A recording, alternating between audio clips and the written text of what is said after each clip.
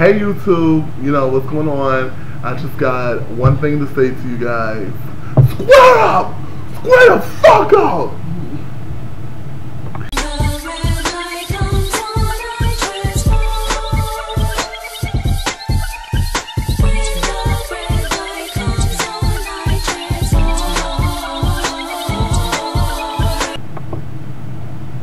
Hey, what's going on?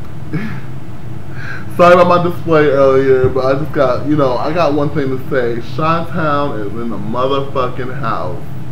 You know what I'm saying? Chi-Town's in the motherfucking house. Wow. This episode, I had to catch a repeat of it. I'm sorry I wasn't able to post this sooner. I know the next episode's like really close, but I'm gonna get better on that, you guys.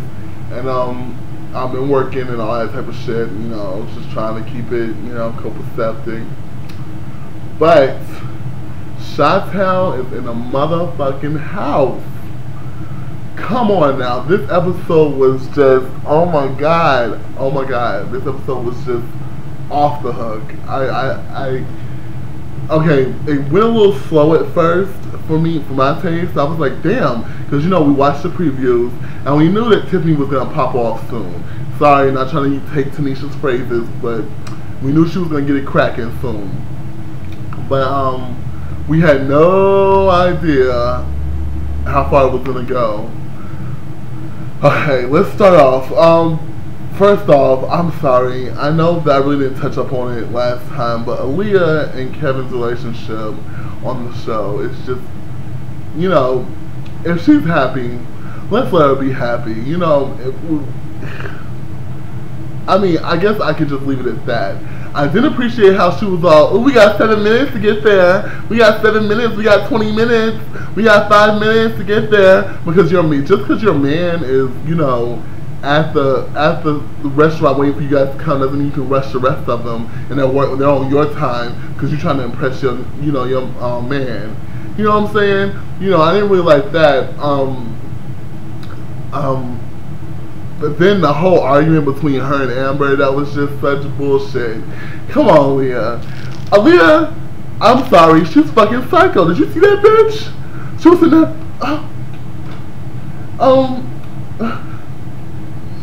I did tell you, Amber. We weren't doing it on his time. We weren't doing it on his time. Okay, so I thought Aaliyah was a little psycho, But then when she did that whole little show of throwing the table and throwing the chairs and everything, I just thought that was a little staged. It was a little, come on, Leah.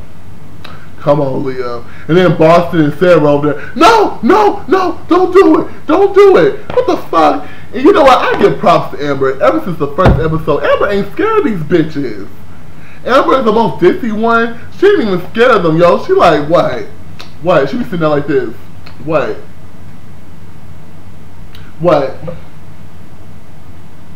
And she'll just walk away.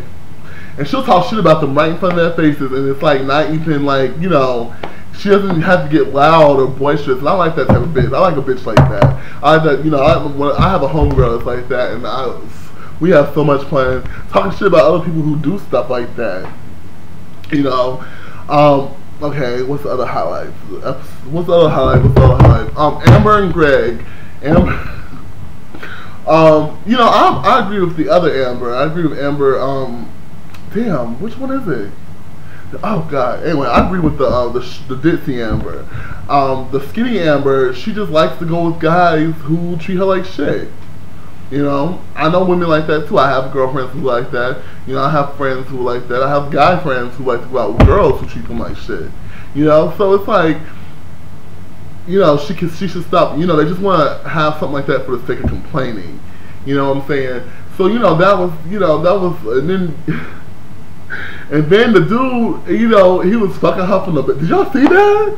He was fucking her from the back, from the side. He was like, in the bed. I was like, it was from the little night vision. She kept going like, no guys, I did not give him no ass. It was like, I was almost like soft porn. I was like, damn, Oxygen, y'all showing a lot. I mean, like, have y'all watched James Dickinson's modeling agency on Oxygen, when they would show the ass and almost the boobs and everything like that, and they show the guy's ass and his balls and almost his penis. I'm like, damn, they just, you know, Oxygen's just like HBO now, especially FX. But we're not even going there. We're not even going there. But anyway, that was just a sidebar. And also another sidebar. Greg had too many questionable about his sexuality. He had too many questionable. He made too many questionable remarks. You know, someone said, "Oh, I kiss my friends on the lips. I kiss my guy friends on the lips." What? And then did y'all catch that remark when he was like, "Oh, that'd be a nice dress for a dude," and then he was like, "Oh, I mean, if I was a girl, that'd be a nice dress." Come on, it's LA, gay capital of the world. Anyway, so one of the gay capitals, anyway. Anyway, so okay, so we get there, and they go out, you know, and they're all out there dancing or whatever. The meat of the episode, the part of the episode I wanted to get to, I was waiting to get to.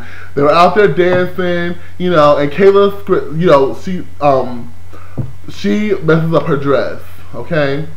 Now at this point, Tiffany was already almost like about to just choke Kayla anyway. Kayla was like a total bitch to her again. Tiffany had some guys over, you know, some black dudes over, and Kayla and Boston goes out there banging pots and pans to get attention. And I love how Tiffany called out Tanisha from the other season and was like, you know, you don't have to resort to Tanisha's antics to get attention. And I was like, yes, thank you, go. I wanted someone to say some shit about that. Thank you. But anyway, so Kayla was just, you know, and then Kayla made a remark about how she didn't like Tiffany because she was a light-skinned bitch. Whatever. Like, Kayla, she is just, I'm so over Kayla. At this point, I'm just so over Kayla. She's a fake-ass bitch. And I just, and I loved the last 20 minutes of the episode. Tiffany was just straight G.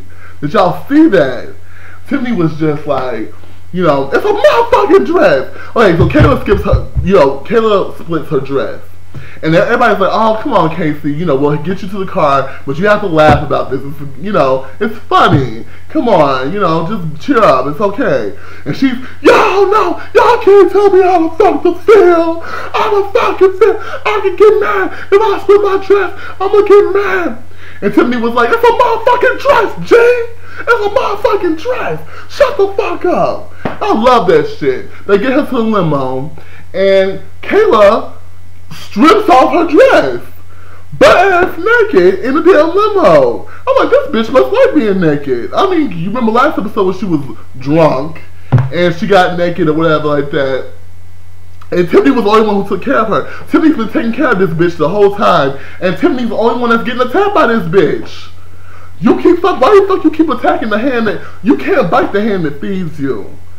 You know, the one person who keeps saying, you know, I'm trying to understand her and trying to help her out, is the one person she keeps stabbing.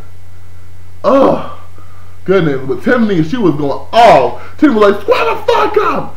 Squat the fuck up! You know, and then, you know, later it went from there and it went all the way into the house where Kayla was talking shit, you know, to Amber about Tiffany, about calling her Chi-Town. And Tiffany went up there, straight G. Tiffany went up there, flipping her hair and shit, talking about something. Yo, you talking shit about me? You talking shit to Kayla about something? I'm addressing everybody. No, bitch, you addressing everybody down motherfucking stairs. They down motherfucking stairs. And she was just all yelling. Kayla didn't say shit. Kayla is a bitch, yo. Kayla didn't say nothing. Now, had it been Boston or another white chick in the house who had got loud with her, she wanted to get all boisterous and, ooh, I'm from Compton. But, you know, Tiffany was yelling all in her face, cussing her ass out, telling her we can do this shit, we can whoop your ass, you know, we can do this shit. And Kayla didn't say shit. She didn't say a motherfucking thing. Bitch, she a stupid ass bitch. I can't stand her. She didn't say a motherfucking thing, y'all. Y'all saw that shit. Y'all saw this shit. You know, now the monster's unleashed. Tiffany's unleashed. You know what I'm saying? The monster's out. And we don't even know. Look, you know, last thing she said was war. Oh, I like how Tiffany was like, you know, it don't matter if you're from Compton, Brooklyn, Boston, Chi-Town, where you from? Pittsburgh. Pittsburgh! Tiffany, my girl! But like the monster's been unleashed and like she can't put it back, and you know, it looks like there might be some issues with that. So I have no recap for you, so thank you. I hope you enjoyed it as much as I enjoyed it, and I'll see you next week.